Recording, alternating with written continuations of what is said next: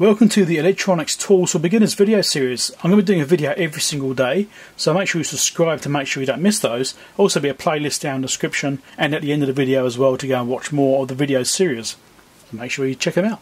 So in this video I'm going to talk about hand tools. You may sort of think, oh yeah, okay, I've got a screwdriver, I'm all set. Well actually no. You can see from my selection here, this is only a small portion of the things I have. You need a lot more than that sometimes. So let's just go through an assortment I've grabbed here just to give you some ideas. Electric screwdriver. Handy to have, not essential but nice. If you're doing lots of panel screws and things like that, you could use these quite a lot and it can save you a bit of time. It's quite handy to have, so make it easy for yourself. Get your little electric screwdriver. You have a normal screwdriver set. You actually want a full set of full-size screwdrivers. There'll be links for all these things down below as well, so I'll be putting links for everything I mentioned here down below. If there's anything here you like the look of and think you should get, then check those links out and you can go and buy them yourself. I think just about everything here you'll be able to buy yourself. So yeah, screwdriver set there, full set. I've got another screwdriver over here which I'll keep up the top because it's convenient. Here's a set of nut drivers, metric nut drivers. So you can use these to put on nuts and for dismantling equipment and things like that, or attaching standoffs to circuit boards, that kind of thing, you know. It's always handy to have a set of nut drivers. I've got lots of different ones. I've got these ones, I've got some larger ones, I've got some which going into drills, and I've got a selection. I've only shown a small portion of what I've got here. Wire strippers. This adjustable wire stripper. You can adjust the tension slightly by adjusting this knob. You can change the length of the strip length here by adjusting this position. So you can always do the same length on a certain wire. If you do a set of wires, you can make sure it's all stripped to the same dimensions. You basically need to have one of these or something like it. There's different variants. There's different types of wire strippers. This one is one I quite like. Crimpers. You need a selection of crimpers depending on what you're doing. Crimp terminals, different sizes. So I've got this one here which is like a ratchet and crimper. This one also a ratchet and crimper. For doing standard type terminals. This one actually means you have to crimp it all the way down. So you can't not crimp it all the way. Here's another one here for doing smaller terminals. You need a selection, like I said. Here's some bigger nut drivers. I've got a set of these things. I just grabbed a handful of them. Again, you need bigger things sometimes. Usually it's for these larger sizes. Like I think this one here might be used for potentiometers and stuff like that. It makes it easy to get them off. Especially if they're in like a hole. Sometimes on some bits of equipment the pots are inside a hole. So you can't actually get on them with the spanner and light to actually undo the nuts. So having a long reach type socket light is handy. Some long reach screwdriver bits. Some flat blade ones. Some crossheads, different ones. There's Phillips and PZ, Posi drive. Got some long reach security bits as well. There's security ones, so you at least get used for a bit.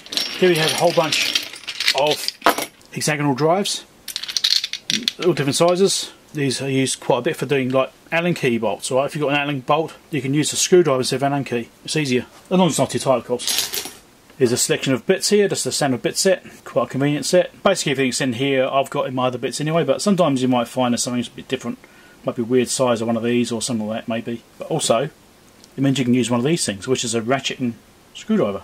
So you can actually get a bit, if you're in a tight space, you can get this in there at a right angle and you can do it up or undo it.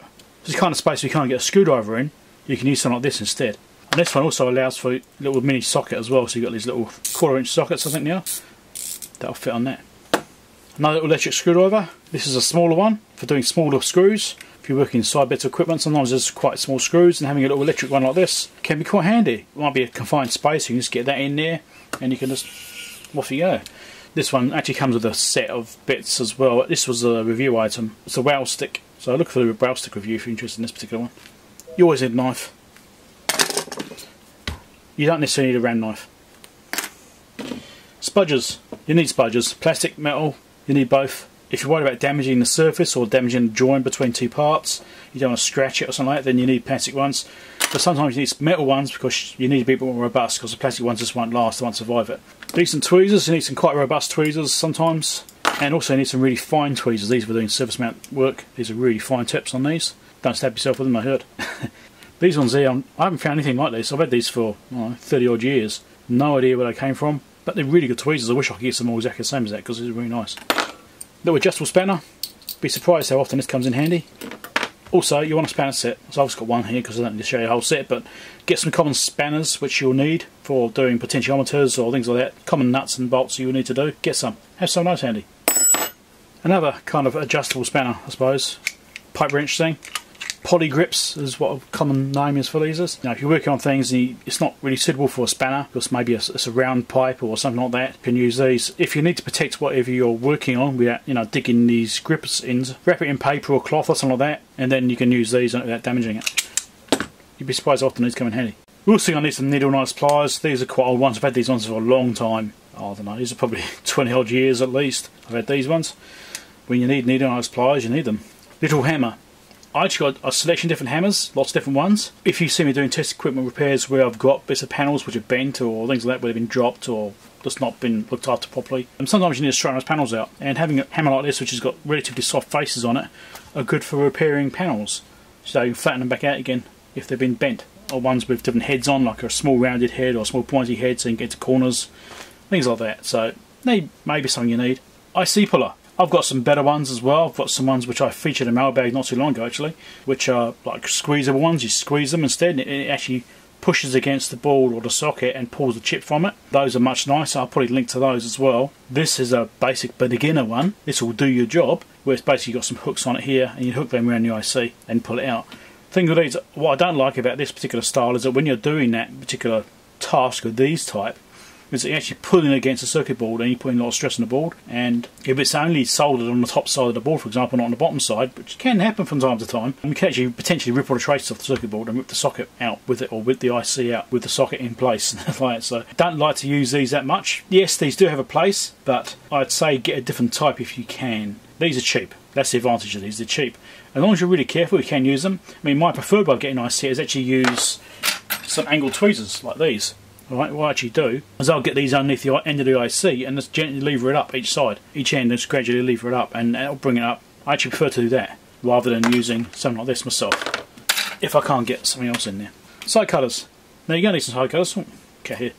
These actually carry my 3D printer, my Ender 3. These are okay, but I suggest you to get some decent side cutters for doing electronics. So you need to cut off like component legs, wires. These are only meant for really light duty work. You probably want a couple of different sizes. You probably want a small one like this for doing finer work, and something a bit larger for doing, you know, cutting wires and things like that, cutting larger wires or anything a bit more heavy duty. You don't want to be trying to do that with these, you'll end up breaking them. More screwdriver sets. This is a Pomona set, ESD safe set. This has got flat blade and crosshead screwdrivers in it.